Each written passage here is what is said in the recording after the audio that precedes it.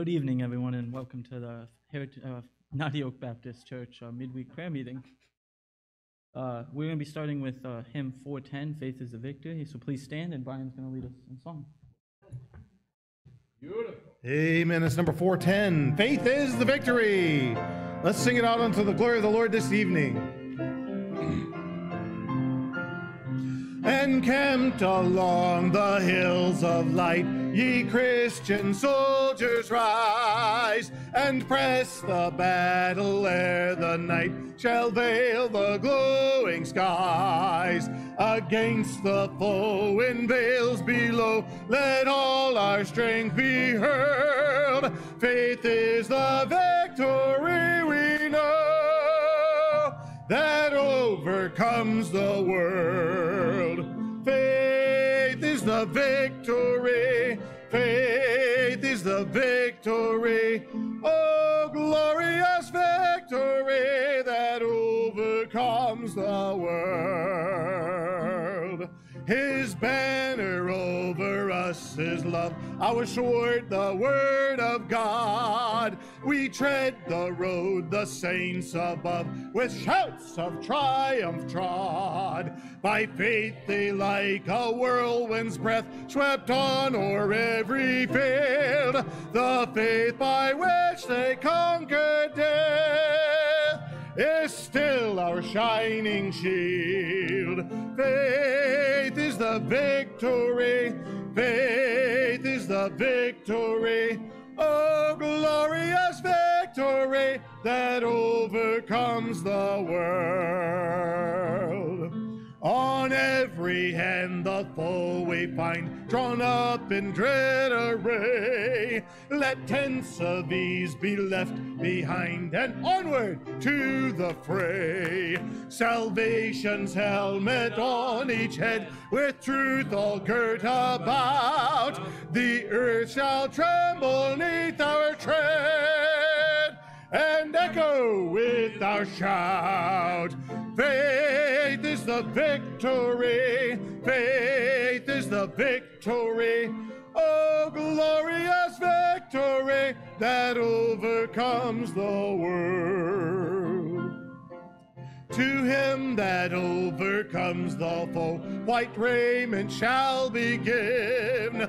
Before the angels he shall know, his name confessed in heaven. Then onward from the hills of light, our love aflame, we'll vanquish all the hosts of night in Jesus' conquering name. Faith is the victory. Faith is the victory. Oh, glorious victory that overcomes the world. Amen. Praise the Lord. Good singing tonight. Praise the Lord. Let's turn back to 378. 378. Give me a passion for souls, dear Lord. May this be our prayer today, each and every one of us.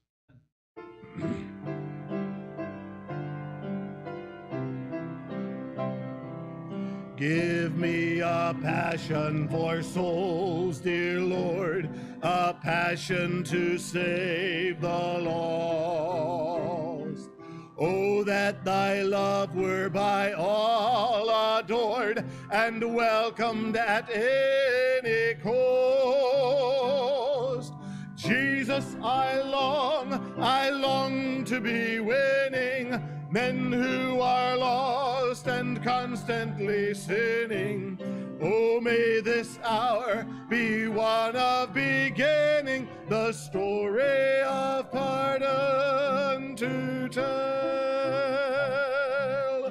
Though there are dangers untold and stern confronting me in the way, willingly still would I go nor turn, but trust thee for grace each day.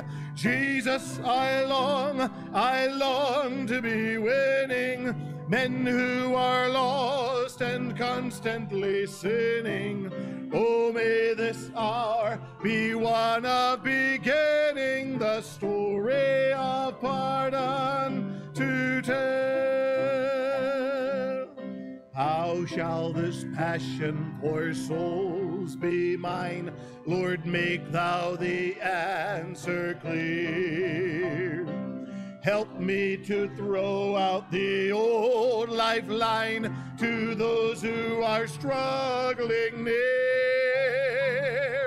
Jesus, I long to be winning men who are lost and constantly sinning.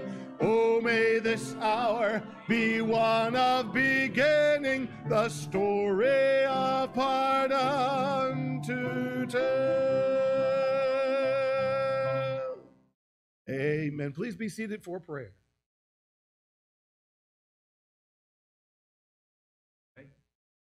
God to bless what we did tonight. We're cooler here than in the other building. Hope you had a good meal, those of you who came out to eat with us.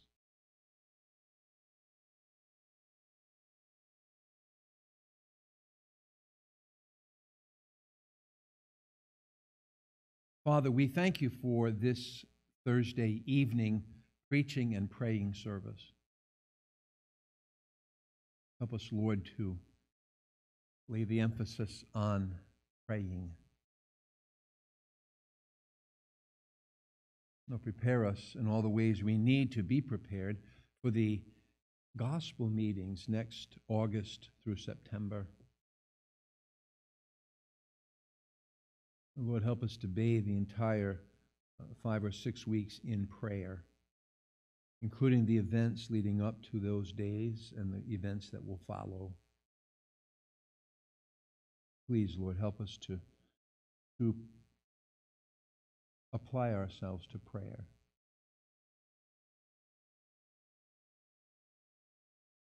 Give us a burden, Lord, for the things that burden you, beginning with the state of affairs in this world and then our country, our state, our church, our own families, our own selves. Help us to be confident, Lord, that if we ask anything according to your will, you will hear us and answer us according to our prayer. This is your promise, Lord, given to us about a dozen times in your book. So help us to pray confidently and at the same time be listening to you and communing with you, that if we are not praying according to your will with regard to what we ask or how we ask for it, we would modify and bring our request in line with your will. Because we want your will done, Lord. This is how you taught us to preface our praying. Not my will, but thine be done.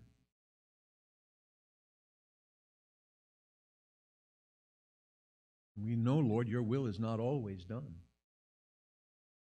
No matter what the foolish teachers and preachers say. It could not be your will for a murderous gang of radical Islamists to be moving house to house to kill Christians and innocent children. That could not be your will, Lord. It's certainly not what you want, although we understand you've allowed it. We also know that you won't make us do things against our will. Lord, we want to learn about prayer. You told us it's one of the weapons of our warfare.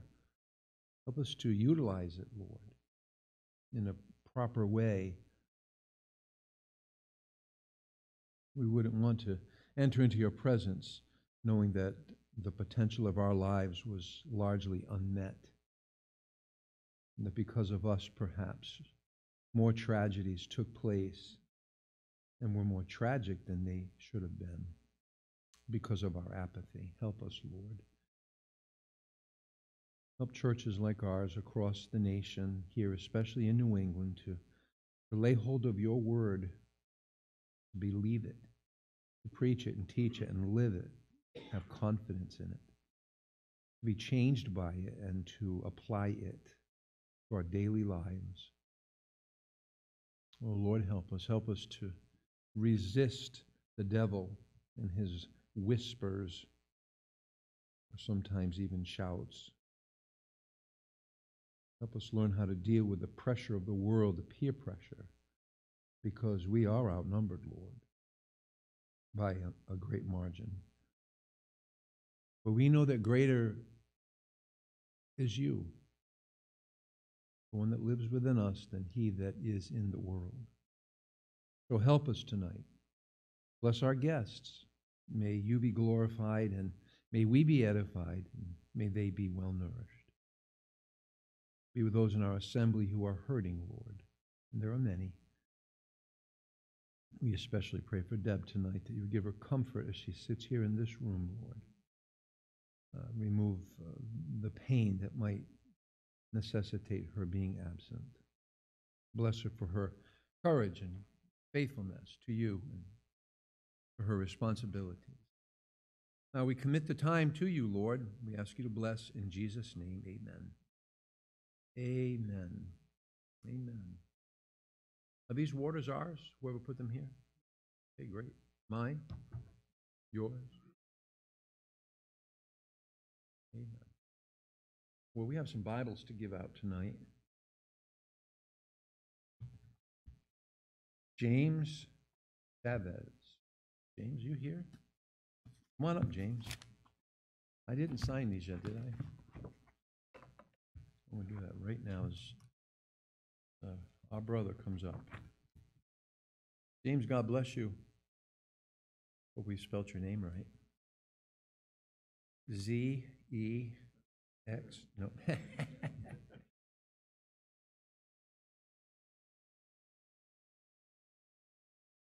And Crystal, who else are here?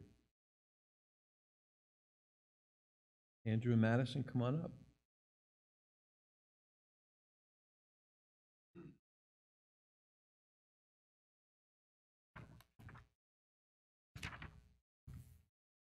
Amen. Well,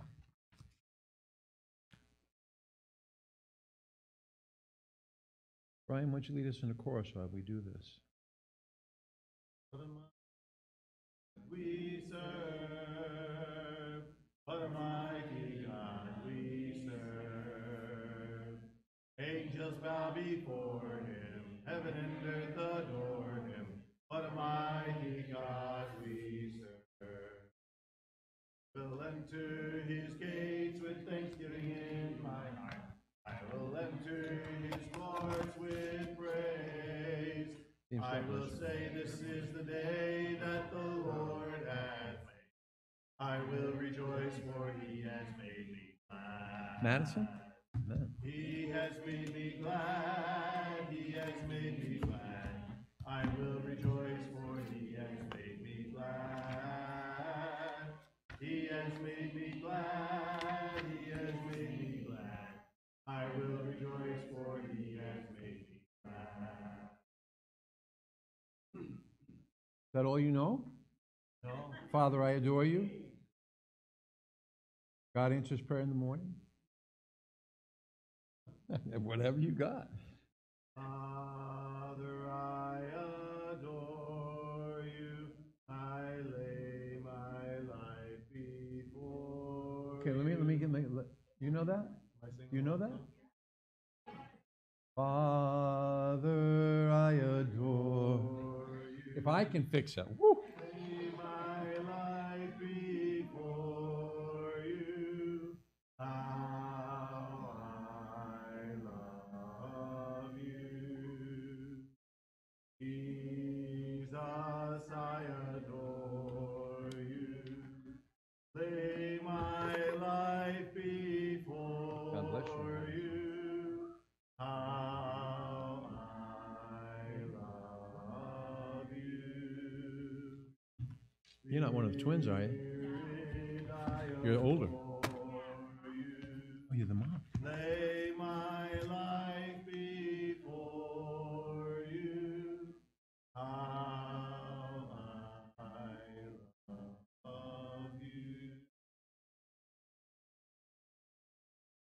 I don't think so. Want to teach it?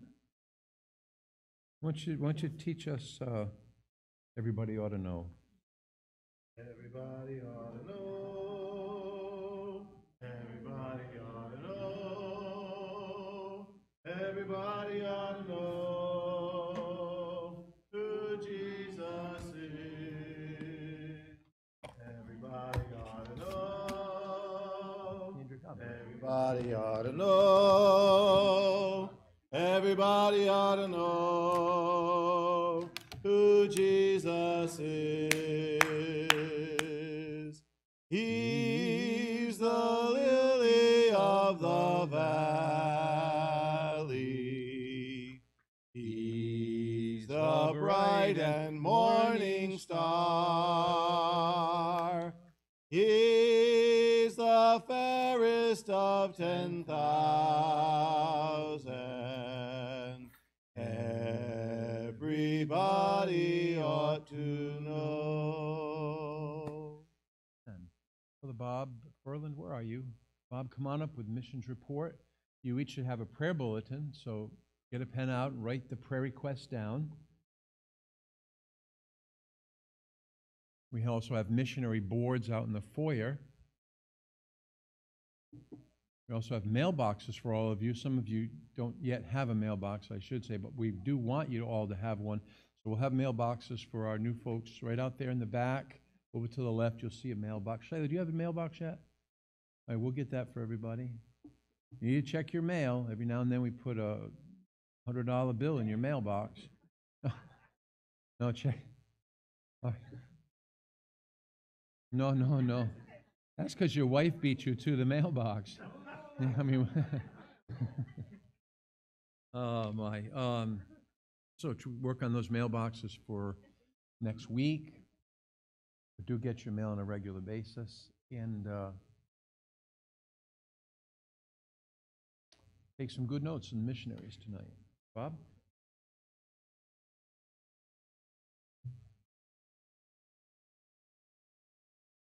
Good evening.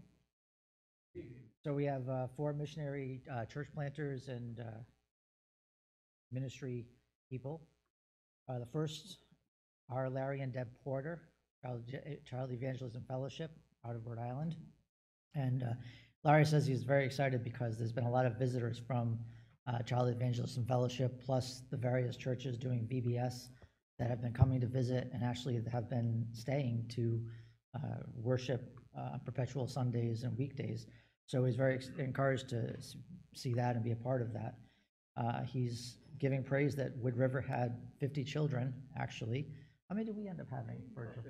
We had about 50 here as well, so he's very encouraged by that as well. And he's also praising God that they're able to do in-person Bible studies in every one of the schools that they were in before COVID, according to his article, his letter. So that's great.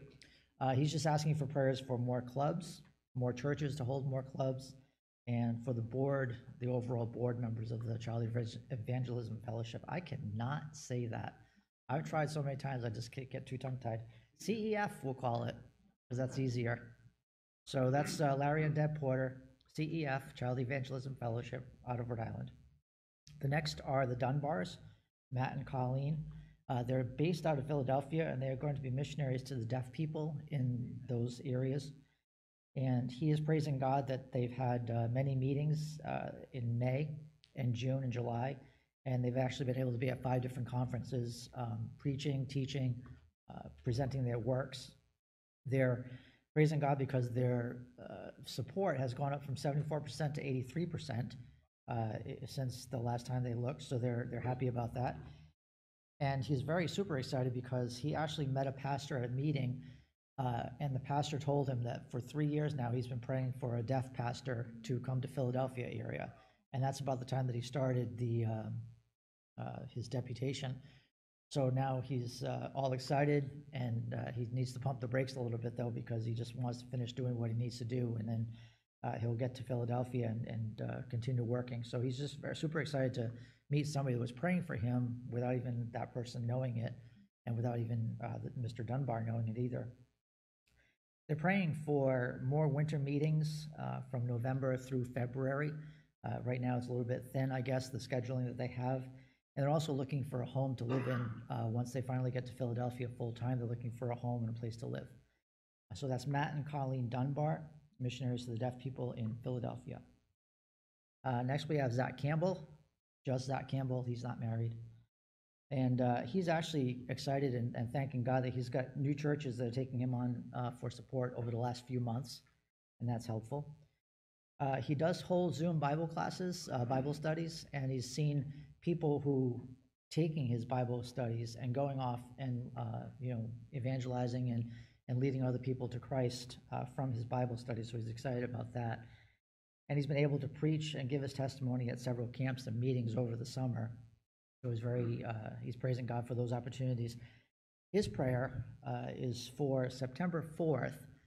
He's going to be joining Nick White of Victory Baptist Church in Dedham, and they're going to be going to Harvard with 5,000 John enrollments, and they're going to try to see what they can do at Harvard University as part of the Ivy League outreach for this area. So that's Zach Campbell. He is a person that goes around and tries to start Bible studies and campus churches on different universities and colleges around here. So he's been here before. Hopefully everybody's seen him and met him, and I think he'll be back soon. That's Zach Campbell. And last we have the Dunbars, Tabernacle Baptist Church in Peabody, Mass. I looked at their letter. I didn't get the names of his wife. He's excited because there's a lady that joined the church recently, and he said that she has a long road ahead of her, but he's happy that she's in church now. She's fellowshipping, she's meeting other ladies, and she's getting herself settled in. He's also praising God because back on Father's Day, there was a father that surprised his family by coming to church on Father's Day out of nowhere, and he's been coming ever since. He hasn't stopped, and so they've been coming as a family since then, so he's praising God for that. And he's also started a discipleship class for the 30s and under, basically singles, and he just wants to, as he puts it, reach the next generation, and he wants to try to get them solid in the basics, and that's where the focus of his discipleship class is right now. He's praying for a new focus on door-to-door before the winter. He and his wife are the only ones that are basically right now doing any door-to-door work with their church, and they were doing door knocking, but of course, like, he feels that it's just crawling. So now he and his wife are trying to get more ground covered, more homes. So they're basically going just door to door and leaving materials, but still being just the two of them. They're trying to get as much of that area covered as they can before the winter months come along, and they may scale back that visitation. But those are the Dunbars, Tabernacle Baptist Church in Peabody, Mass. Brian?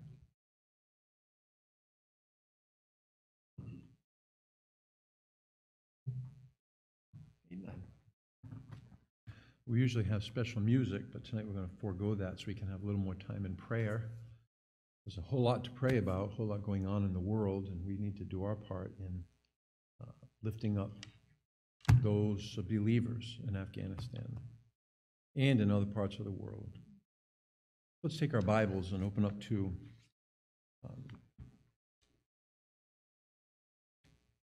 1 Corinthians 10.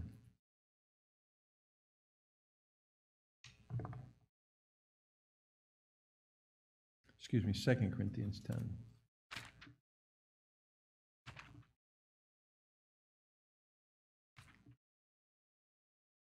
Don't ever hesitate to look at the table of contents and find out where something is.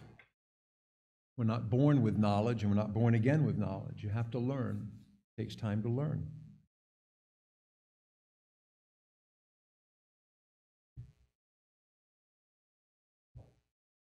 But you learn by getting it right through use of the table of contents, and if you need to, use it again. After a while, you find out an approximate place where the various books of the Bible are, and then the time will come when you'll memorize them or choose to memorize them. That's important. 2 Corinthians 10. That's something that we need to talk about tonight because it's so often overlooked. We try to emphasize that truth here, the truth I'm going to speak about tonight,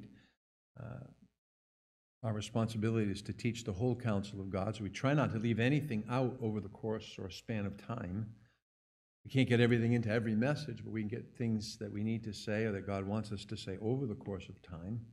And in 2 Corinthians 10:4, the scripture says, "For the weapons of our warfare are not carnal, but mighty through God to the pulling down of strongholds." Just a couple thoughts here before we move on. The terminology doesn't imply, it expressly states that we are in a warfare. We are in a warfare. Now, you must take those words the right way. He's going to qualify his statement in a few moments to help us not get out of bounds when we read a word like that. Some folks like contention, they like conflict. Some folks are drawn to tools of violence. I'm not speaking about self-defense. Jesus authorized the apostles to get swords for self-defense. He rebuked them when they used those weapons offensively as opposed to defensively. There is a difference. He wanted them to have those weapons to protect themselves, not to go on the offense against those who were arresting him. It was God's plan for him to be arrested, falsely accused, unjustly condemned, and brutally executed. That was the plan. He didn't tell them to get swords so that he wouldn't have to be arrested. He was arrested by his own choice. Could have avoided the whole thing or put a stop to the whole thing. So when they used the weapons against the Roman soldiers who were arresting him, he rebuked them sharply for that. But he did tell them, get a sword for your own self-defense. He was letting them know things are going to get rough tonight. It's okay if you're armed. And there is no biblical reason against the use of a proper weapon in self-defense, but not offensively. And when it comes to the Christian life, we are never to resort to weapons that are of the world, never. Not when it comes to living the Christian life and ministering for the Lord, because that's what it's all about. It's all about ministry. That's what it's all about. That was what it was all about for Jesus. I have come to seek and to save the lost. That's all about ministry. The Son of Man came not to be ministered unto, but to minister. It's all about ministry, service to God in order that we might minister to others. And so it's all about that. So God does not authorize the use of weapons in fulfilling that responsibility of ministering. I hope we all understand that. So we say, well, what can we do? Well, we can pray. You know, prayer is a bit better weapon than a gun anyway. Don't you think that? Prayer is a far better weapon than a gun. When God chooses to answer a prayer in the fulfillment of his will, he can stop an enemy just like that. I've seen him do it. The Israelites knew this, even though they often forgot it. They knew it because they had the history of this passed down to them, how that God answered prayers. And sometimes the Israelites didn't even have to lift a finger or touch a weapon, and they would win the battle. That's what happened in Jericho. They didn't even have to pick up a weapon, and they win. So God's answer to a prayer, the miracle-working power of God is greater than a weapon.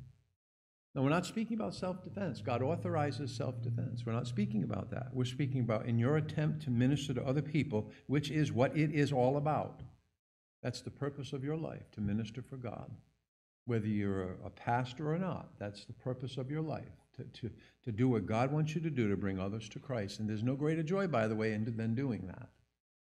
If you ever lead someone to the Lord or you're the instrument of them being saved, you will know the feeling.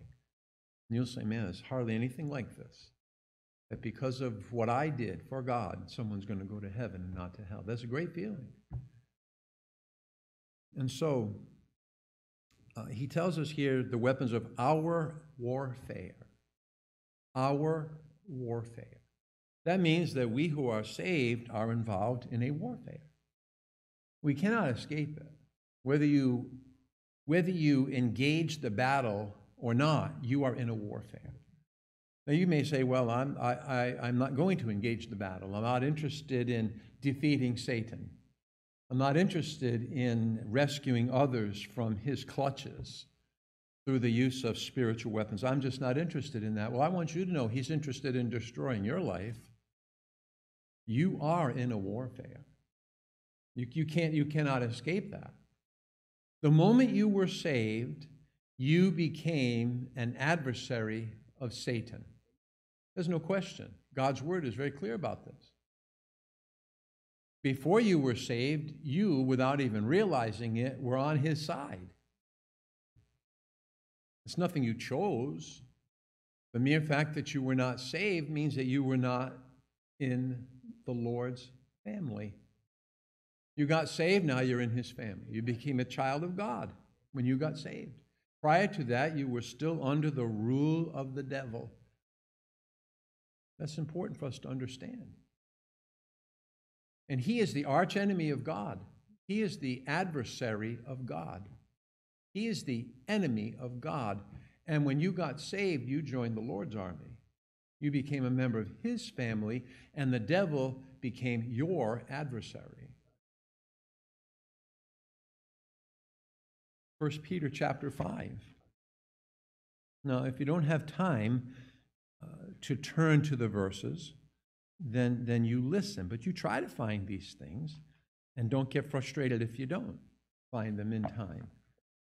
All preachers, if they're doing their work right, will give you the verse, and unless they're in a hurry, sometimes we are, they'll give you time to get there. But if you don't get there because you're new with all of this, don't get frustrated. Just listen carefully when you don't get to something and the preacher starts to speak about it. In 1 Peter 5, the scripture says in verse 8, be sober, be vigilant. That means be serious about these things and be ready to deal with him. Don't be caught off guard. Be observant. Be sober, be vigilant, because now he's writing to Christians, because your adversary, the devil, as a roaring lion, walketh about, seeking whom he may devour. Now, that word devour does not necessarily mean to eat you alive. It means to tear you to shreds, which is what a lion does with its prey. Just tears it to shreds. That's what the devil wants to do to you and me. He wants to wreck our life. He's called the destroyer in the scriptures. That's right. He's the devourer here. He's the destroyer in other places.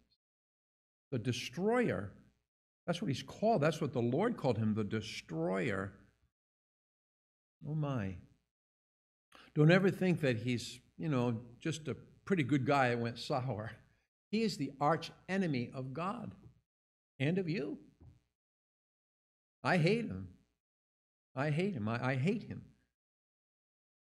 When you step back and look at all the tragedy in the world and broken relationships and broken homes and on a divided society, when you look at all the wickedness around us and the corruption and the lying and the deception and the confusion, which the scripture says he's the author of confusion, and you see the havoc that it's wrought upon us and the uncertainty we now all live under, and the concerns we all have for our children and our grandchildren growing up in a world who knows what it's going to be like. He's the author of all this. How in the world could we have any affection for him? We're told to love one another, and God loved the world, but he did not love the devil. And don't have any kindred spirit to him. He is wicked. He's diabolical. When he goes after somebody, he does it in a way that the only way they can withstand it is in the power of Christ. The only way. to have divine wisdom and supernatural spiritual strength. That's the only way you can withstand him when he comes at you full force. That's the only way. That's how diabolical he is. He's watching for what's the right time to strike against you. What's the right time? And so he's looking. The scripture says so. He walketh about seeking, which means looking for something, looking for whom he may devour or tear to shreds. So you are in a warfare. Now, the thing we want to emphasize is the warfare is not against people. Now, people become the tools of Satan. Many of the things that the devil does to hurt people, he uses other people to do it. So people can become tools of Satan. But the people are not the enemy. It's like that gun control thing. I mean, we read the memes. It's not the owner of the gun. I mean, it's not the gun, it's the owner of the gun. And we say, that makes sense. It's not the gun. The gun didn't shoot anybody. Some person picked up the gun, pulled the trigger, and shot somebody. The gun just didn't do it on its own. And it's the same thing with the devil. It's the devil causing all this trouble. Now, he uses people to do it. But he's the one who's pulling the trigger. He's the one who's pulling the strings. The people that he uses are just confused and weak because they're not saved, or because they're saved and they're not doing what God tells saved people to do to be strong. So people are not the enemy. Now, this is also the devil's trick, to get us to think that other people are the enemy. Isn't this the trick he's using in our nation? It's the trick he's using. I mean, the devil has long hated the U.S. of A. There were many outside forces that sought to destroy our nation in the Civil War. The prosperity of our nation, the right way of our nation, despite its faults and failures, still the best place to live. The freedom our nation affords, the gospel that goes out of America to the rest of the world, the greatest exporter of the gospel.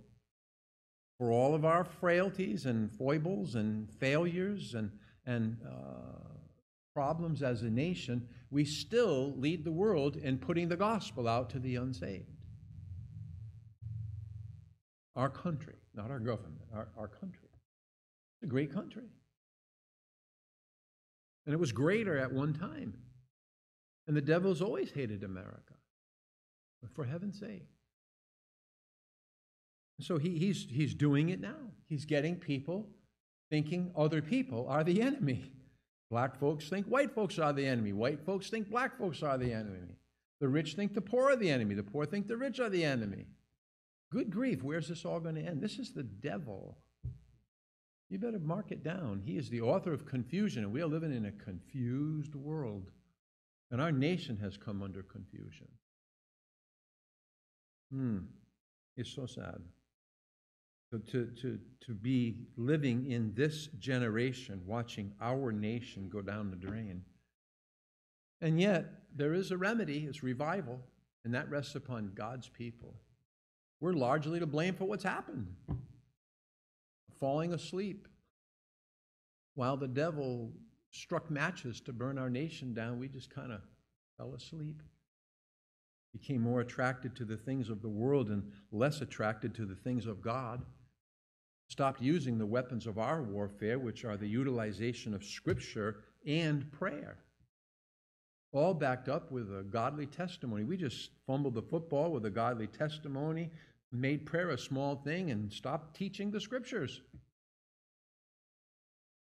You know, Jesus quoted the Scriptures. Most of you know that. When he dealt with the devil, he quoted the Scriptures.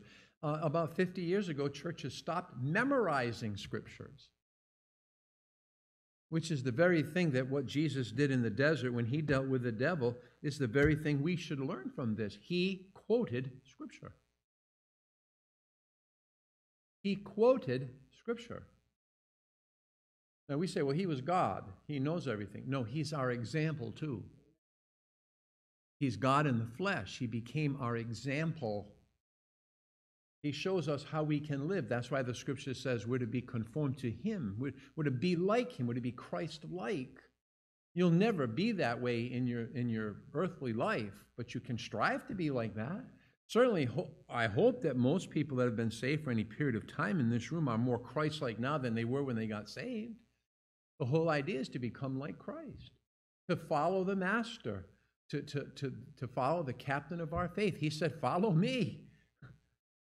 What does that mean if it's not to be where he would be and do what he would do and say what he would say, to become like him in his character? This is what you and I are supposed to do. And we stop doing all this stuff. Well, who wants to memorize Scripture? What's the value of that? If I want to know it, I'll just look it up on my phone or something. Oh, sure, so the devil's after you, and you're going to say, can I get out my phone, devil? Oh, I have no service here. Can you give me a few moments? Well, that's ridiculous. You have to memorize Scripture. That's what they did. That's why we try to memorize Scripture here. The devil quoted Scripture. Quoted. Word for word. Word for word. He didn't say, somewhere in the Scriptures it says, hold on, devil, let me think of this. Let me call my pastor and find out. No, he didn't do that.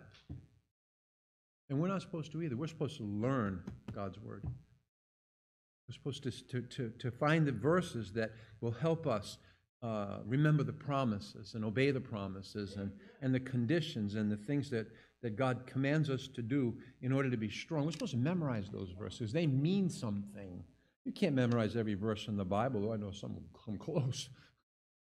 But you can't, that's almost impossible, but you can memorize a good portion of the verses that have to do with how to live and succeed. There's a whole lot of them. A whole lot of them. We don't know the Scriptures the way we should. We don't pray the way we should. We have let our guard down as far as our testimony of being Christ-like. So the devil just has a field day in this world. And sadly, the leader of the free world, the U.S. of A., we're just letting the whole world down. You know how many people have been on television lately saying, I cannot believe America did this. We can't believe the most powerful nation in the world did this. And here we are. We don't know what to do. I mean, I hate to get into the whole deal, but we just leave the Air Force base for them while we control it. We said, okay, we're out of here. Now, the other people from Great Britain, Australia, Japan, Italy, they can't get out. Because we let the air base become the property of the Taliban. No, nobody can get out of there unless the Taliban says you can leave. Nobody can get out of there. That's terrible. That's a shame. No, this isn't just happening. This is not the first time this has happened. We let Taiwan down. We let Hong Kong down. We've become a nation that just says, we're done. Kill them all. That's not good for us, but that shows a lack of character from the top down. And we're supposed to be Christians standing against this, or at least not consenting to it. So we're in a warfare. And the warfare is not against Joe Biden or the Democrats. Sure, we're supposed to exercise wisdom in how we vote. That's true. That is true. Good citizens exercise their conscience and vote according to their conscience. God wants us to let our conscience be shaped by the Scriptures so that we'll vote according to a standard of righteousness. That's what we should do. But we're not speaking about the Democrats being the enemy. That's totally wrong. That's wrong-headed thinking. That's not Bible thinking. None. Maybe their platform stands against the principles of God's word, but some of the Republican platform does too. No question about it. I mean, we're living in an imperfect world, so we shouldn't think either party is perfect. Well, one party may be worse than the other, which is what I would say. There's no question about that in my mind, but they're not the enemy. The devil's the enemy. He's trying to get our mind off of all that. So all we think about today is, oh, Biden this, Biden this, Biden this, Biden this, Biden this, Kamala this, Kamala this, Kamala this, and it's the devil laughing because he's the one doing it. So what do? We start praying. We start finding comfort and solace in the scriptures.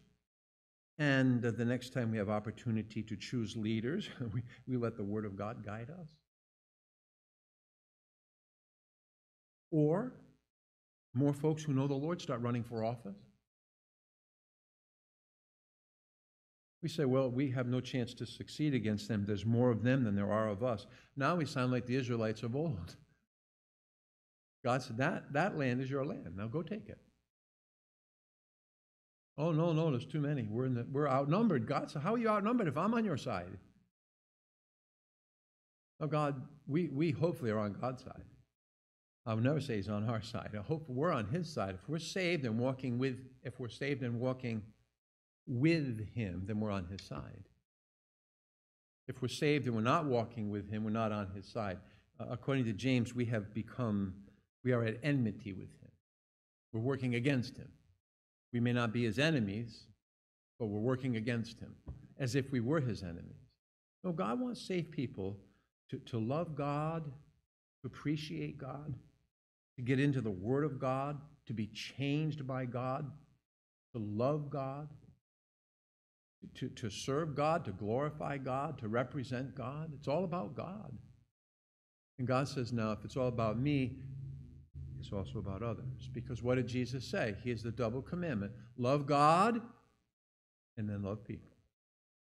So if you really want to make it all about God, God says, that's great. I'm first. It's all about me. Now here's what I'm telling you to do. If it's all about me, love people. Do what's right for them.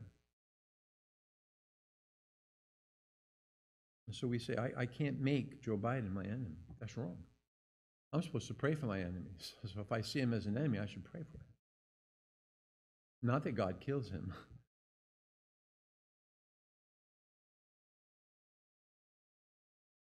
Yes, that's right. When the righteous are in authority, the people rejoice. Not a lot of rejoicing going on. What's going on is it brings tears. You can't see the images on TV and not weep. Maybe God's people will wake up and say, you know what? Other people aren't the enemy. We're not the enemy of each other. The devil's doing this. He's creating so many problems. He's seeking to destroy people's lives. We need to start praying. We need to start bringing other people to Christ. Because social change will always be brought about when people get saved. See, I'm not what I was. God has changed me. And most of you are not what you were. God has changed you. And not for the worse, for the better. That's social change.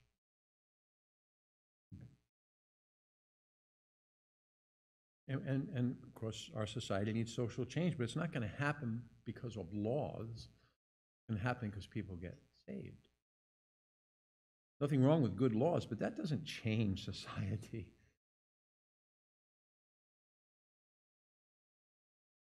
America's never been perfect, but there was a time when it sure was a lot better than it is now. I mean, I've shared this with you. You go up and down Broad Street, we have a church that we have planted right in the middle of South Providence. It's the first time I went up and down that street, and I'd driven on Broad Street many times. I grew up in Rhode Island. But I never took notice of church buildings until we were looking for one. And I was literally flabbergasted how many church buildings there are on Broad Street. If you start at the Providence-Warwick border and head toward Providence, Broad Street's the longest street in Rhode Island. I did not know that. There are about 75 to 100 churches on Broad Street, and some of them are massive. And most of them were built back in the late 1800s, middle to late 1800s. Now, how in the world and why in the world did they build that many churches that big? Well, people must have been going there. And most of those churches say are just a shell of what they were, if they're even churches today.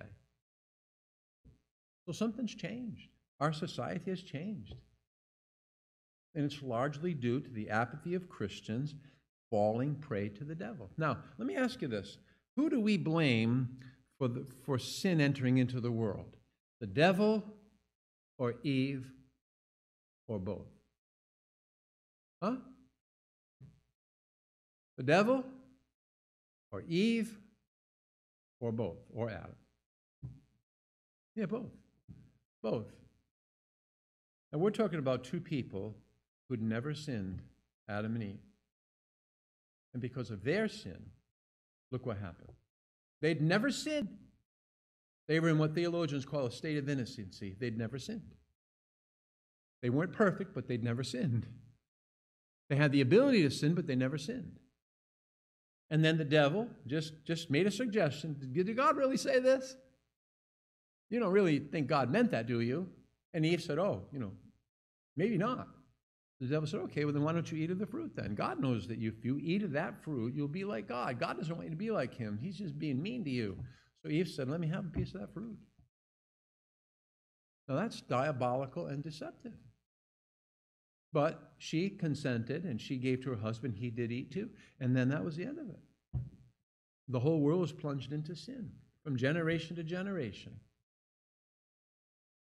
We're talking about two people who were in a state of innocence. And their sin caused this. The devil was the enticer, but it was their sin.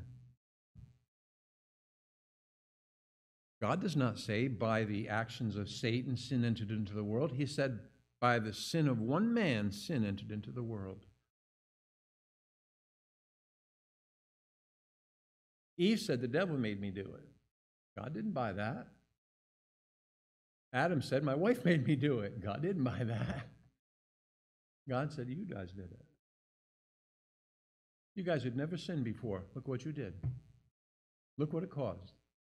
And now we sit here in the 20th century, 2,000 years or 4,000 years or 5,000 years removed from these things, and we say, oh, don't blame us for what's going on in America. It's not our fault. It's the devil's fault. It's the unsaved people's fault. God said, no, it's your fault. You let the devil confuse you. You fell for the devil's tricks. The unsaved people, we're not blaming them. We fell for the devil's tricks. We were not sharp in the scriptures. We were not vigilant. We grew weary in well-doing. We became proud of our achievements as a nation. We did. We let our guard down. We stopped evangelizing our children. We did. We elected people to the school boards so that they could authorize the teaching that we all came from monkeys. We did that. And where do you think the first schools that taught this were? Where was the Scopes case fought? In what states? Anybody know? Tennessee, that's right. Oh, the Bible Belt. The Bible Belt. That's right. So, let's quit blaming the devil. He's the devil. That's like losing a war and blaming the other side that you lost, when you had more weapons and better weapons than the enemy did. We say, greater is he that is in us than he that is in the world. Wow, I can quote that scripture. Greater is he that is in us than he that is in the world. Then why do we keep on losing? That's a great question to answer. Can you imagine the side that keeps on losing the battles and losing more and more territory and losing more and more soldiers says, well, it ain't our fault, it's their fault. Yeah, but you guys got more, you have more power, more weapons, more resources than they do. How come they keep on winning? How come the world keeps on winning? Because we're not using our weapons. And before I emphasize the use of our weapons, I have taken a long time to emphasize that enemies are not other people. So we're not talking here about guns and cannons and bombs. There's a time and a place for that. It's called self-defense. We're speaking about ministering against the devil. And no guns and no bombs and no weapons are going to help us in our battle against him. Is that right? Because you can't shoot him. So God says, I've given you two weapons. The Word of God, called the sword of the Spirit. The sword of the Spirit. He said, this weapon will work. Now, I've read a number of stories through the years of people who broke into homes, of kidnappers who attempted to kidnap, of rapists who attempted to rape. And those who were the victims began to quote Scripture. And you'd be surprised how many times that stopped the assailant. I'm not saying every time. But without picking up a gun, quoting the Word of God, sometimes those people were stopped right in their tracks. The weapons of our warfare. We're in a warfare. It's not against people. We do have weapons. It's the Word of God and prayer. And here's the thing. If we don't use those weapons, we will resort to the others. We will. But we'll get nowhere with it. Nowhere. What weapons do you think the Israelites found the most success with? The guns or prayer? Yeah. Right. Now, again, self-defense, own your weapons. I have no problem with that. I don't have a weapon. I'm not interested in having a gun. I'm not against the use of guns at all. I'm not against owning guns. We have men in the church who have guns. I'm glad they do. I'm very glad they do. I think we're safer here when it comes to someone attacking us without our knowledge, unprepared. So I have no problem with self-defense. I don't think it's wrong for a man to have a gun in his home. If his home is invaded, he uses his gun. I have no problem with that. We read about those things happening. I don't think for a minute that that was wrong to do. But when you're ministering for God, you can't use a gun. Get saved or else. Come to church or else. That doesn't work. Don't use God's name in vain or else. That's not what God tells us to do. It's prayer and the Word of God. We say, well, what will that do as far as winning the warfare? That's how we bring people to Christ. We diminish the enemy's forces while we increase ours. I don't know why that strikes us as an odd thing. You know, the Ninevites, and we'll wrap up with this, the Ninevites were preparing to go to war against the Israelites. The Israelites had fallen into another one of their spiritual doldrums and weren't at all ready to win the battle God's way. And the Ninevites were fierce people. They hated the Israelites. They had done battle with the Israelites, and now they were planning a major campaign against Israel. So what did God do? Anybody? Yeah, he sent a preacher. He sent a preacher. And the whole nation got saved. And the destruction of Israel at the hands of the Ninevites was averted. Now, we claim to believe the Bible. Can't we believe that God can turn our nation around and help us have spiritual victories and churches planted and people saved and lives transformed and a biblical morality returned to our nation? And then the blessings that come with that. Is that not possible? That's all I would ask you. Is it possible? I can't stand those preachers who say it's we'll never have revival. No, not with you talking that way, we won't. Because you're dissuading your church from seeking revival. Good grief. Whose side are you on, man? Our only hope is revival. That God's people wake up and become the people of God that we should be. That's revival. That's our only hope. So why do you want to tell your whole church that's impossible? That's our only hope. So why do you want to tell your whole church that's impossible? That's ridiculous. In 1985, 4, I was at Liberty University, and the leading preacher of Romania came to our church in Virginia. Joseph Ton was his name, Tson. He was the most popular preacher in Romania, under the thumb of the communist Russia, Soviet Union. And he asked the people there to pray for Romania. He said the Romanians are praying for themselves. He said there's such a movement among pastors and the people of Romania, especially the Christians, to get out from under the rule of Soviet dictatorship. He says it's a growing movement of prayer led by young people. Well, 5 or 6 years later, Romania, the Iron Curtain was lifted. Romania had their freedoms. Ceausescu was the dictator.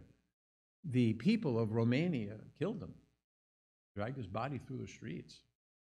They stormed the capital and just killed him. I don't know if Christians were involved in that aspect of it or not. I just know this. Through the answering of prayer, and that was Joseph Ton's testimony, through the answering of prayer of God's people, a revolution took place and freedom resulted. That was 5 years after he testified to what was going on in Romania.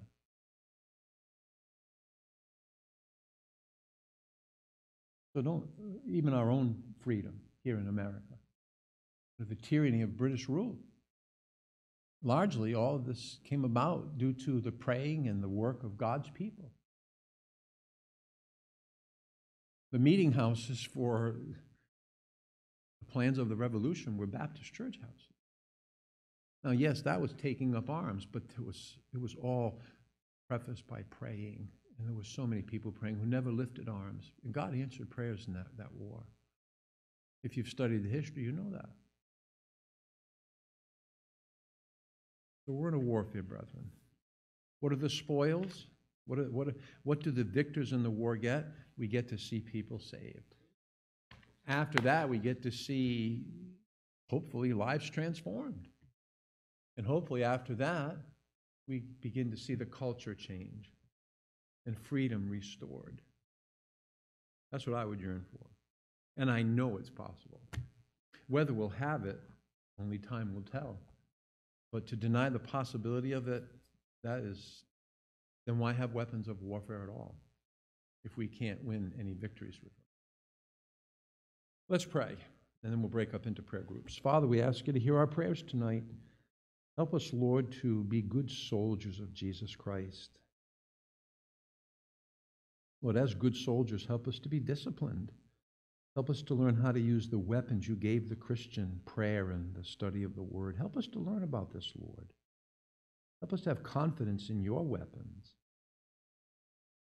You spoke the Word, and the world was created. Good grief. There's power in your Word. There's power in prayer, because these are things that involve you. And we do believe greater is you that is in us than he that is in the world. The world is energized by the spirit of Satan, and your Holy Spirit lives within us. Who's greater, Lord? We know you are. So help us have confidence in your plan and in your weapons. Help us tonight, Lord, as a church to pray for the peace of Jerusalem, which is really what it all in the end is about as far as these nations. And help us to pray for the Christians in Afghanistan, the missionaries, the moms and the babies and the little children, that you would avenge their blood in the way that you see fit, that freedom would rule. Oh, Lord. Help us to support missionaries to the Islamic world. And several we do support, Lord, may they prosper in bringing Muslims to Christ. Help us to love all people. And while it will be hard to do, teach us that we must do it because you love everybody.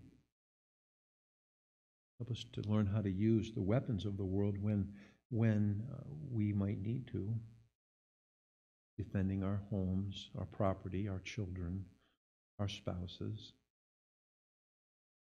Help us to enter the battles courageously and live for Jesus Christ, the captain of our faith. Hear our prayers tonight. We ask this in Jesus' name. Amen. Amen.